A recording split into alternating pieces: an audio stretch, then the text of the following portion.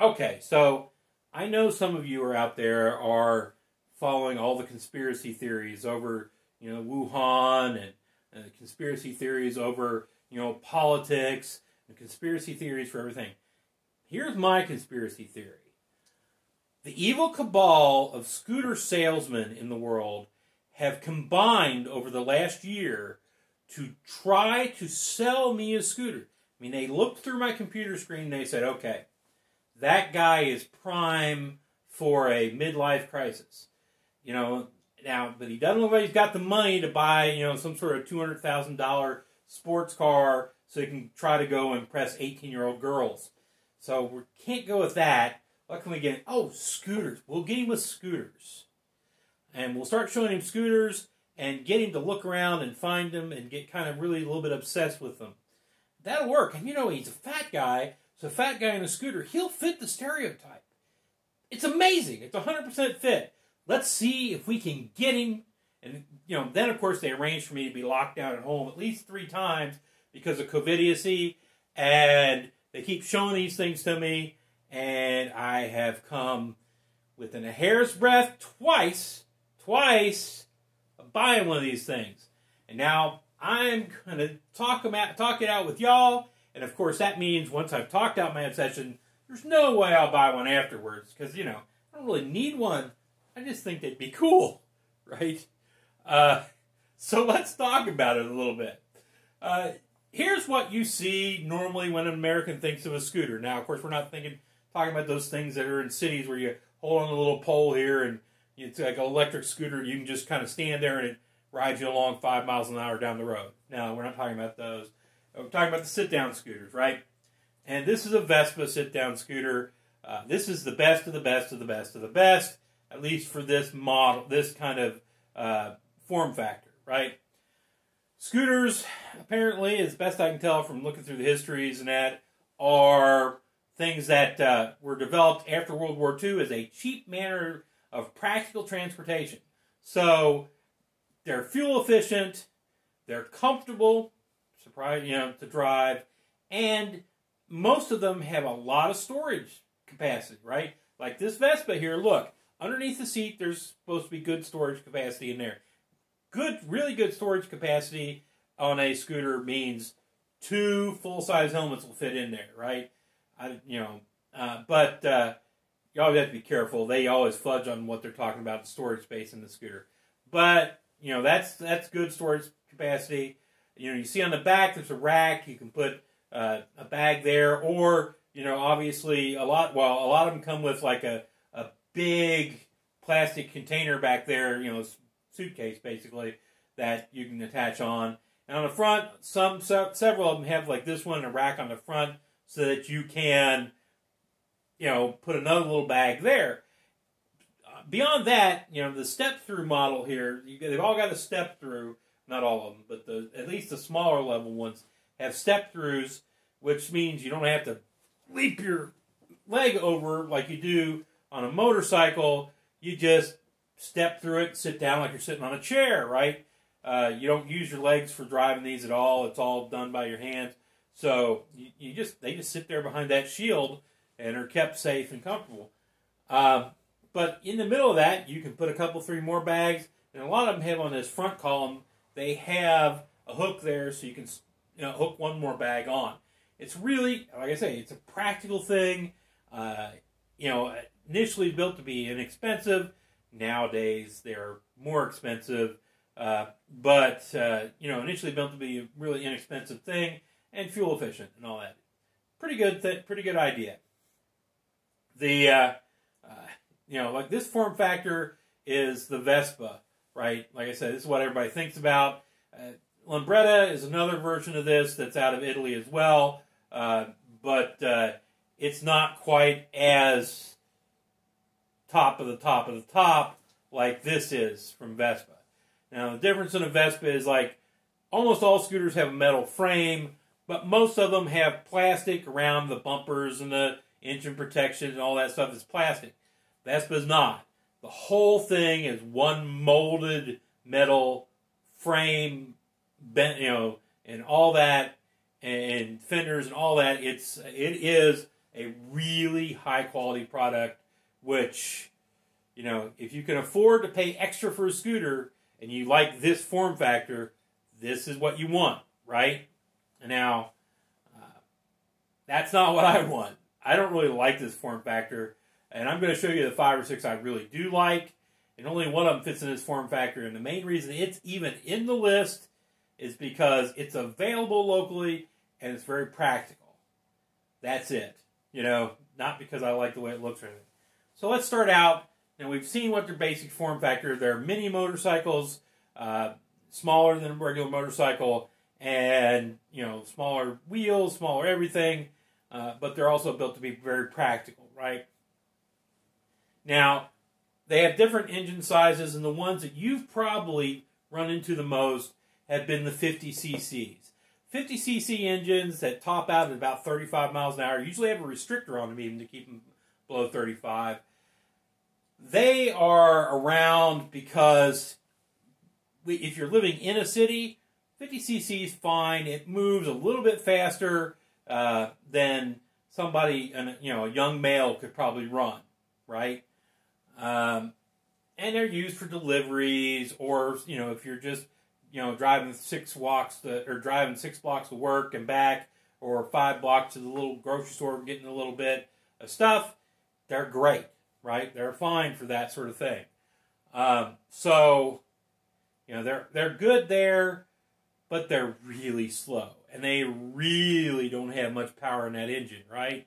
So I'm not even thinking about getting a 50 cc. Oh yeah, they're also done. People like them because in a lot of places you don't have to have a motorcycle license to drive one of them. In a lot of places, 50 cc's, some states, you don't have to even get the doggone moped or scooter license or registered or anything. Right now, Virginia's changed that like 2 or 3 years ago. I think you now have to get them registered. You maybe have to get a special plate. I'm not sure about that. And you have to have a picture ID, which I think has to be a government picture ID, but not a driver's license. So, you know, for a while there, they were booming everywhere because people who had their license suspended would want to get one of these to drive around, right? But I'm not going to concern myself with 50 cc's or 100 or 125 cc's. That's not really where I'm interested in. The first place I'm going to start is 150 cc's. Now, if I'm buying something at this low a scale, I'm going to tell you this. I'm going to buy a mainland China scooter, right? If I'm buying at this low a scale, I'm going to buy cheap, right? And I'm going to buy something that I plan on, after I get used to driving around on one of these and get my balance and figure out what I'm doing, that I'm going to get rid of and trade up for something that's from Taiwan, maybe even Japan, where there's much higher quality, right? So, and a higher CC. So, at this level, I would probably look, as best I can find research-wise, for something made by a company called Zenen, Z-N-E-N. The best of the worst, right? Which means they're probably the best of the mainland China scooters. And they're sold through various companies in the United States. I think Amigo is the one I looked at a lot. SRS, I think, is another one. And Wolf Motor Scooters, I think, does it too. They rebrand them. You know, they stamp a different name on them, and that company sells them. And these at this level, you know, you can get these sent to your house, right? These companies that work with Zenen will send the scooter to your house pretty much fully put together. You have to put the battery in, and you have to, the one I saw, one couple I've seen, you have to put on the side view mirrors, right? Battery and the side view mirrors. Other than that, it's good to go, right? You're going to want to check the fluids, of course, where you started, but good to go, right? Not a bad deal. You can't get this on higher level scooters, right? I don't know why you can't get it. Well, I probably do know why you probably can't get it in a higher level scooter, because they sell through affiliates and or whatever, and so they can't. You know, people have territories that they work in, and therefore no shipping, right? But you know, these lower level ones you can. And here is the Amigo Warrior, right? This, I gotta say, I don't like the looks of this sucker. I don't think it probably has much storage, although what I've seen says that it has good storage underneath the seat. I'm iffy. I gotta say, I'm real iffy on that. It has, I'm sure it has adequate enough storage for a little bit of stuff. But the only reason I would buy this is that it's $1,300, 150 cc's, $1,300, and I figure that after, I drive this around for a month, pass my test for the motorcycle license, because this is going to be should be fairly easy to drive through obstacles and stuff, right? Then at $1,300, I can give it to Goodwill or something, because you are not going to trade in a mainland China scooter for any kind of amount of money. You might as well figure it's going to go to Goodwill, or you're a kid of some friend of the family or something, right? If you trade in and you get more than $250, heck, if you get $250, it's probably a miracle. But the price is what draws me to this one. And the fact that it's easily, I can just get rid of it afterwards and get a good scooter after I've figured out what I'm doing. And this is the 150 that I'm really kind of interested in. I like the form factor on it. This is called the Rover by Amigo Rover. I think there's a model that's almost exactly the same thing. I'm sure there's some differences, but almost exactly the same thing from SRS called the Ruckus, right? Both of them go for somewhere between $1,900 to $2,000, figure $2,000, and can be delivered to your door. Nice. I like this form. I think it looks pretty good. At least in the matte black, I think it looks pretty good. You can get it in glossy black, not much worse. You can get it bright orange. Well, I don't know why. Maybe if you're going to use it for delivery vehicle or something. And then you can get it in Army Soldier Tan or Army Soldier Green. You know those plastic soldiers you used to be able to buy at the grocery store when you were a kid? Those colors, right? I think it looks god-awful ugly, but somebody must like it because they sell it. But the matte black looks fun. I think it looks pretty cool. It's supposed to, that back seat folds up, and you can put, milk crate or something there to store things on it. You can put, like I would think about putting a military duffel bag. There's 2 duffel bags on there. Probably provide you with a goodly amount of storage. Obviously, on the front, you could probably put a little bag between those 2 bars right there. But, that's what you're looking at there. And, let's see, the Rover has 6.3 horsepower. So, you're not looking at something where you're going to go, vroom, vroom, zoom! You're going to go, vroom, vroom, right? And, yeah, it may get up to 60 miles an hour if you really, really push it, and you weigh like 100 pounds, and you really, really push it. You might get it up to that 60 miles an hour. But, of course, that'd be like running your car at, 140. Not advisable, particularly not for long periods of time. So you probably don't want to do that. This would be a fun thing to drive around, get used to, take around town, and then when I got really confident, move on to something that was more, more acceptable, more adult, more useful on longer drives. I don't think this thing gets me, this thing gets me fine if I drive from where I live into Kingsport, which is the next city over, 15 minutes away, 10 minutes away, right? And I putt around in Kingsport. This is great.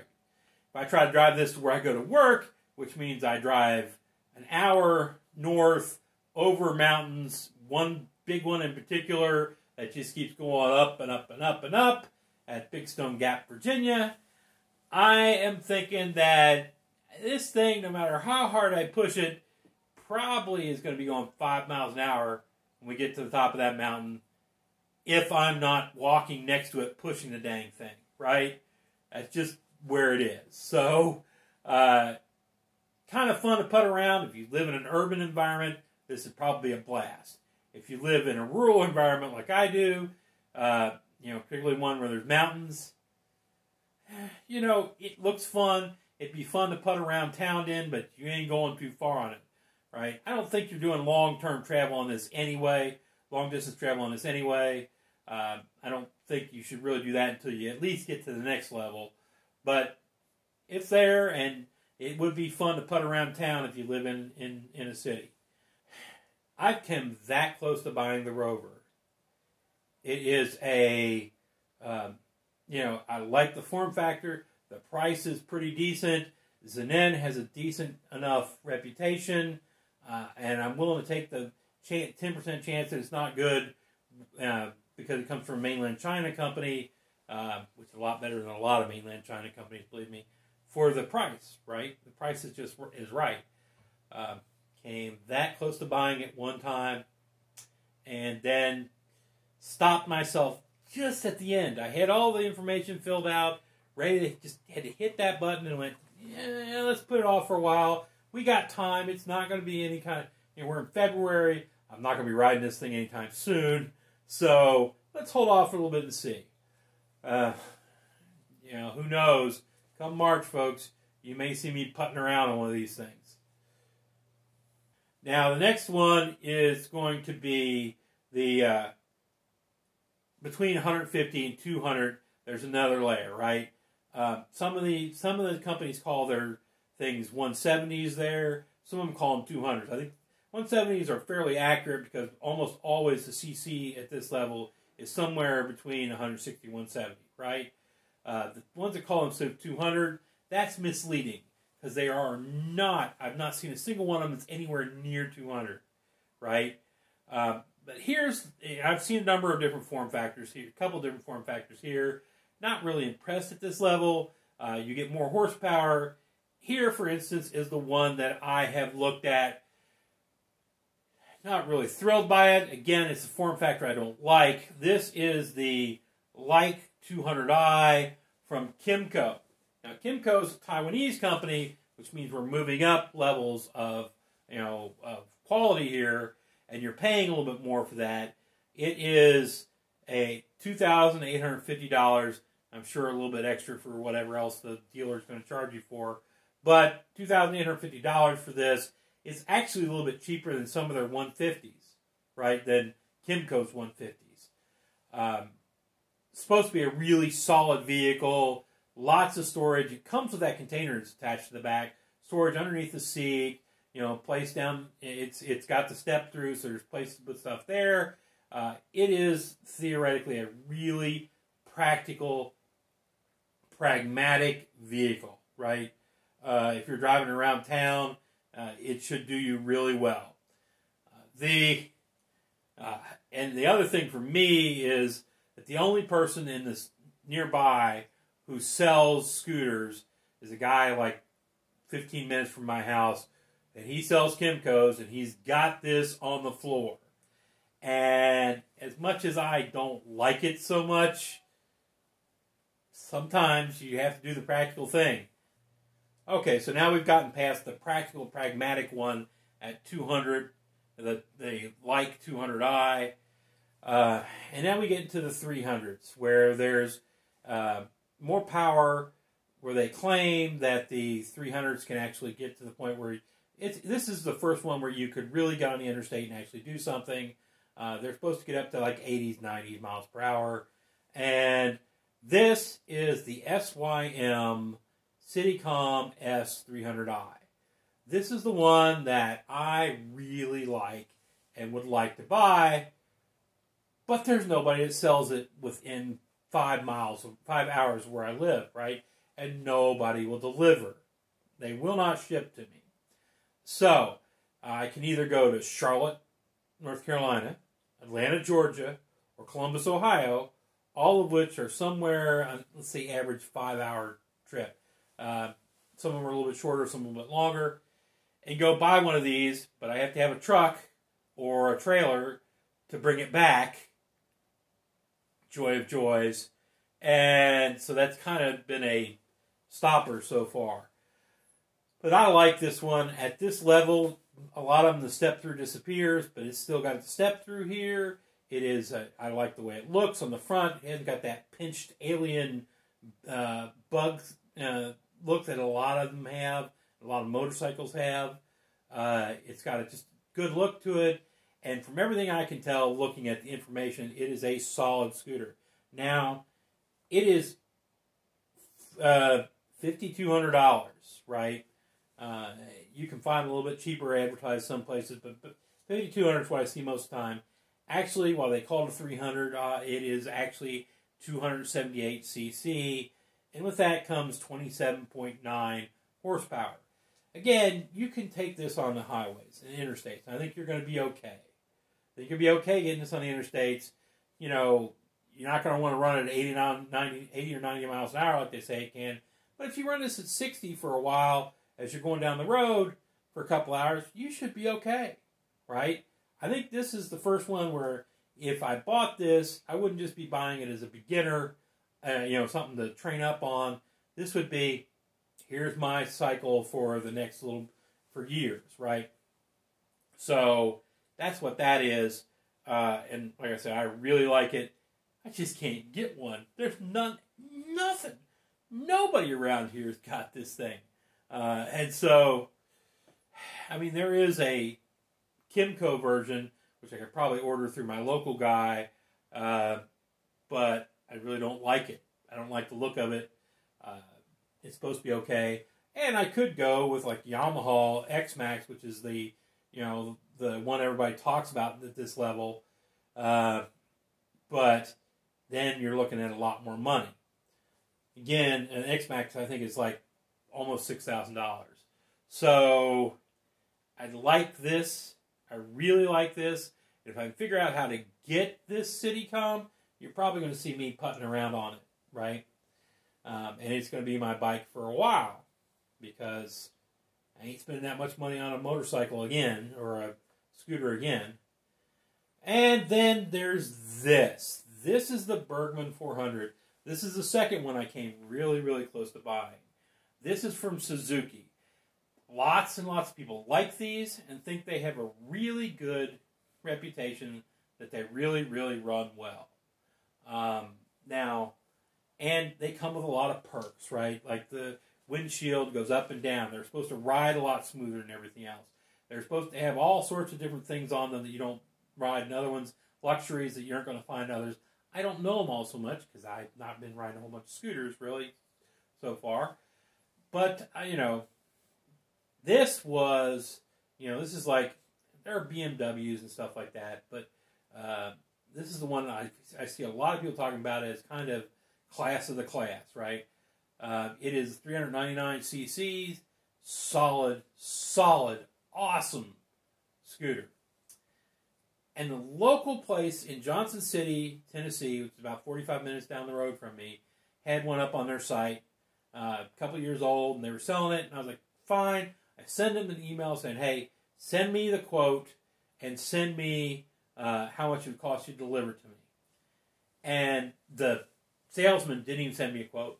He just sent me something saying, we don't deliver. If you want a quote and you're going to come pick it up, ask me again, I'll send you a quote. Okay, I know dealers deliver.